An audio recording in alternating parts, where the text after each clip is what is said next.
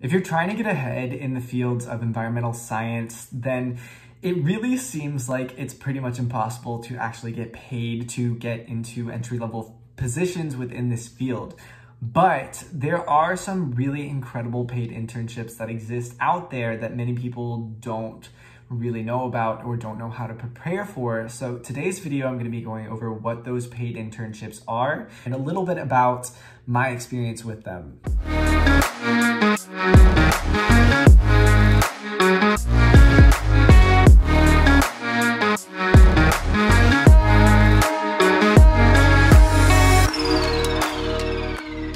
So what's up if you're new here? My name's Eli and I'm a marine biologist, and I love to make videos about career development within the fields of environmental science, biology, marine biology. So if you are into that, I definitely encourage you to subscribe. But I also wanted to mention before I get started on this video that these internships are really geared towards the United States, which is unfortunate. However, some of the ones that I do mention are fitted for international students. You just have to look a little bit more into the eligibility requirements for each of them. So the very first paid internship I really want to talk about, and one that I have a little bit of personal experience with, is the NOAA Hauling Scholarship. So NOAA stands for the National Oceanic Atmospheric Association. And this is a branch of the government or a government program that's dedicated to understanding and monitoring the ocean, its waterways, and also the atmosphere. And this isn't just limited to the United States. There's actually NOAA centers all around the world. So this internship has some pretty incredible opportunities surrounding it. The award itself, if you go to the website, you can see a lot more specific details, but the award itself is pretty unbelievable. It actually covers up to a maximum of $9,500 for 2 academic years of full-time study. So this is meant for people in their second year of a 4-year program or the third year of a 5-year program. So you're supposed to have 2 years left. And you can pretty much get all of your tuition covered if it's under $9,500, which is absolutely crazy. The program is a 10-week full-time internship that you get paid $700 per week while you are there. So the greatest part about the NOAA Hauling Scholarship and why it is just super cool is how flexible it is and how much you're getting paid. So once you kind of apply to one major kind of the whole NOAA Hauling scholarship, and after you get accepted, you then have to find a facility that you want to work with and find a specific supervisor that you want to work with. So you have to do a lot of reaching out to specific supervisors. But the great thing about that is you will already have been a recipient at that point, and you'll be a fully funded student. So a lot of people are willing to work with those people. So you really get a lot of flexibility to do exactly what you want. So I have made a lot of friends that actually received the NOAA Hauling Scholarship. This is an extremely competitive scholarship, by the way. For reference, at our university of 30,000, only 2 people received it. And there's actually, I think, only about 120 students that receive this nationwide. It is a very, very competitive program. And that's because of its massive benefits. So I have friends that participated in this program all over the world. A lot of my friends, and sorry about my dogs in the background, I can hear them and I don't know if you can, but we'll continue on. So I had a lot of friends that actually got this scholarship and went off to Hawaii. So these friends worked in very different parts of NOAA. The very cool thing about this program is you can do all kinds of things. So anyway, you can do all kinds of things with this program. For example, so you can work with all kinds of things with NOAA. There's a lot of diversity and opportunity to really specialize in exactly what you want with this program. You could be working with research, policy, engineering, management, education.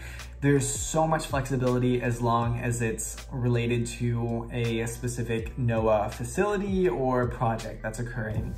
So speaking about some of my friends that I know personally that participated in this program, I had a few friends that went to Hawaii, and one of them was working on the national monument in Hawaii, the Papahanaumokuakea National Monument. I think that's how it's pronounced. And he was working, I'm not sure exactly what he was doing, but I know he was working with the facility and breaking down a lot of the policy. I had another friend that was an engineer, and her project was to design a camera system to help monitor the monk seals on the island. I also had another friend that actually went to a Washington NOAA facility, and her job was to create a model based on programming and figure out risks related to seabirds and how they interacted with fishing boats. So once again, this is a really incredible program to look into, especially if you're early on into your undergraduate career. But if you know ahead of time, start working on it as early as you can, because this is a very competitive scholarship. The next paid internship I wanted to talk about is the National Science Foundation Research Experience for Undergraduates.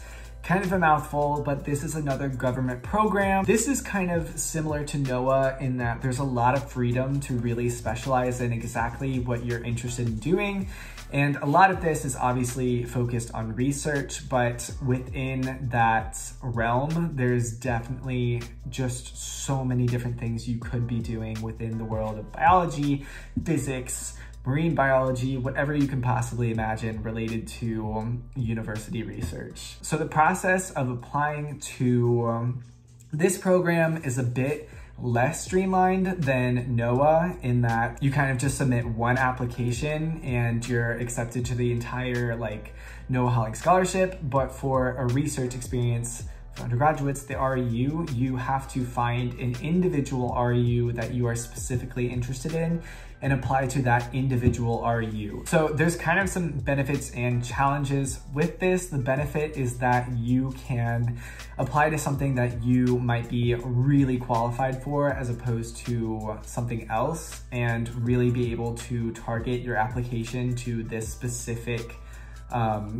experience. But the challenge is that there's usually over 100 different REUs, and you have to do a lot of research and really decide and narrow down which specific ones you're interested in applying to, because if you apply to 7, you're obviously going to be spending a lot more time on lots of personal statements instead of making one single personal statement or application really incredible. So I have 3 friends that actually got an REU that I knew during my undergrad, and they all did very different things.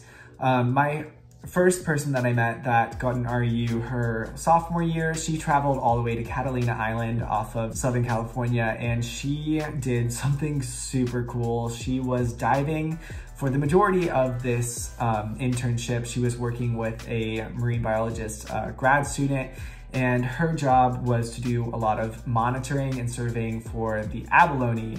And she got to do a whole lot of diving, and she was only able to do this and be qualified for it because she was a scientific diver.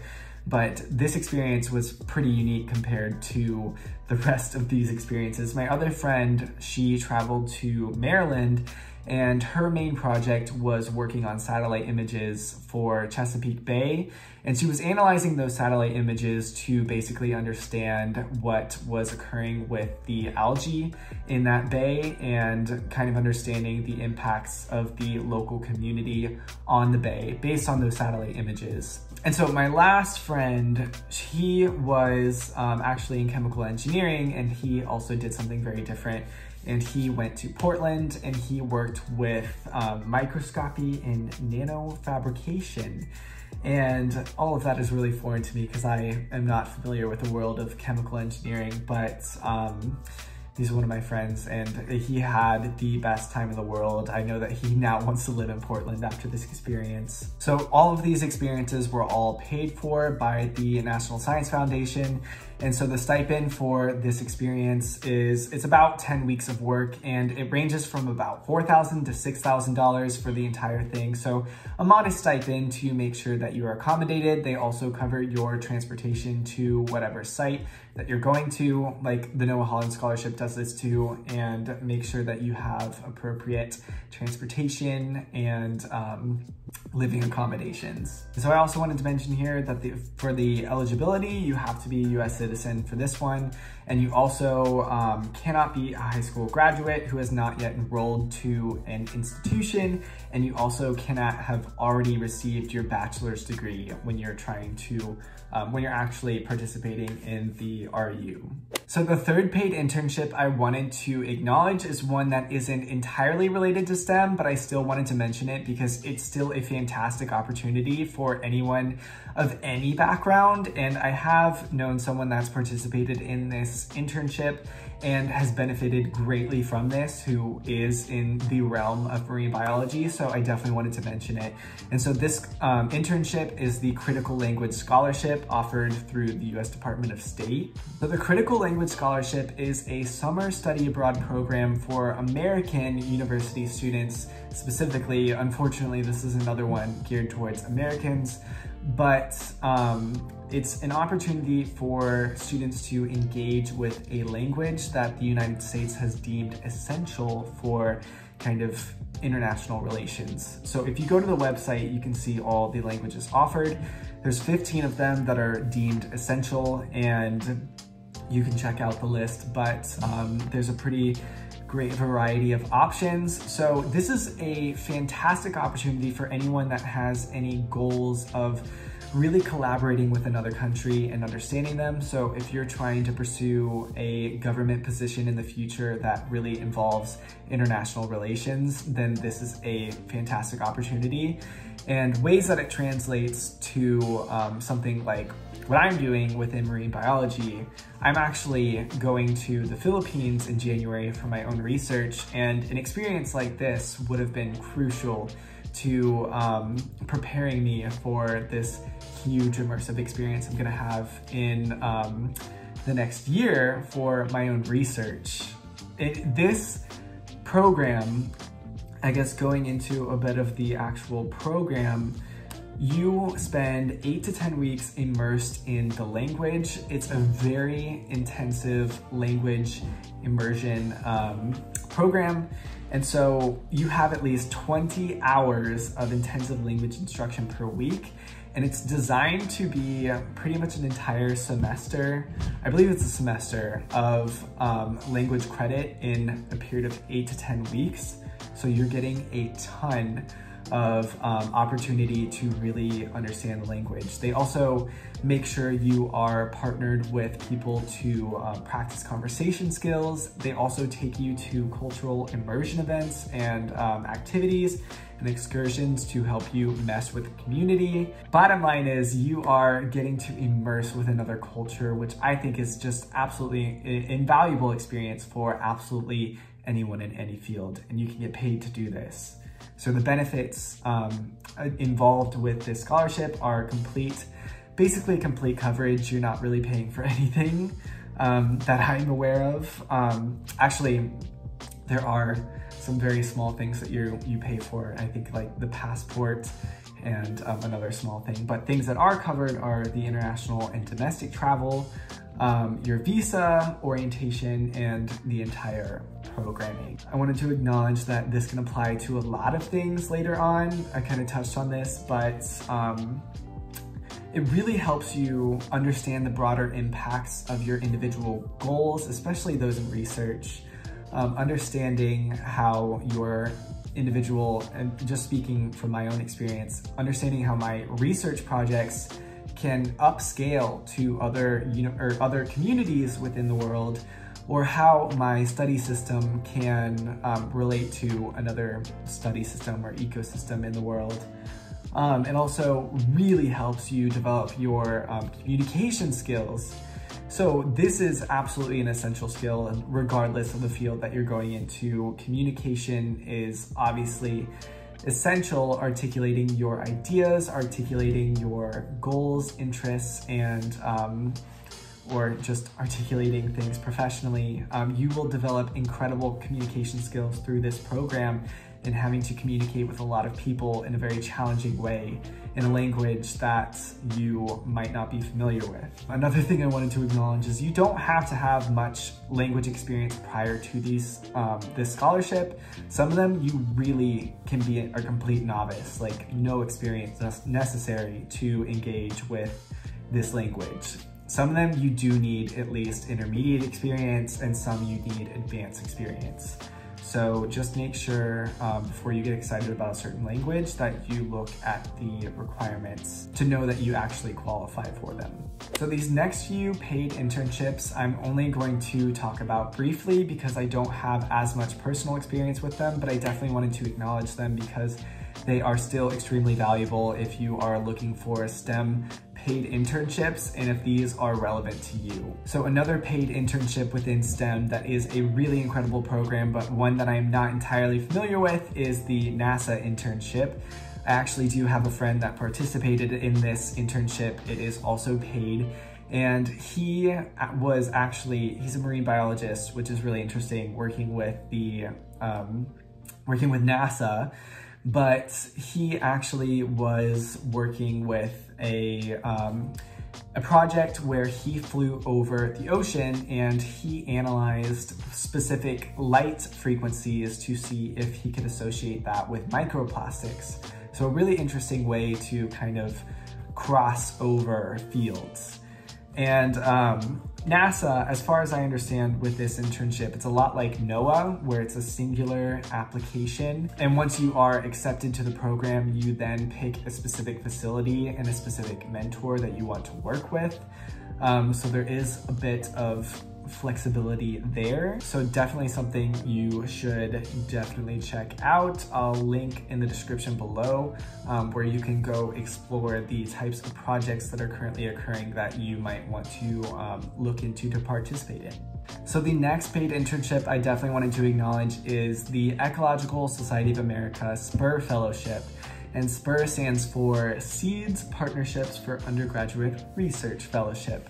So I definitely wanted to acknowledge this because I'm actually a part of the Ecological Society of America. They're an absolutely incredible organization. I have so many good things to say because I was involved for the past, I think it's been 9 months with their student program. It's called SEEDS, which is Strategies for Ecology, Education, Diversity. I always forget the acronym, but super cool program. They have a lot of opportunity for mentorship and just so many opportunities for students. And this paid internship in particular is specifically for SEEDS students. So if you're interested in getting involved in the SEEDS program, this is a really great opportunity because it's such a smaller community of people potentially applying. That means it's much less competitive. So you should definitely consider looking into this one if you are specifically interested in ecology research. ESA is really incredible at focusing on giving opportunities for people of diverse backgrounds and typically underrepresented people within the field of ecology.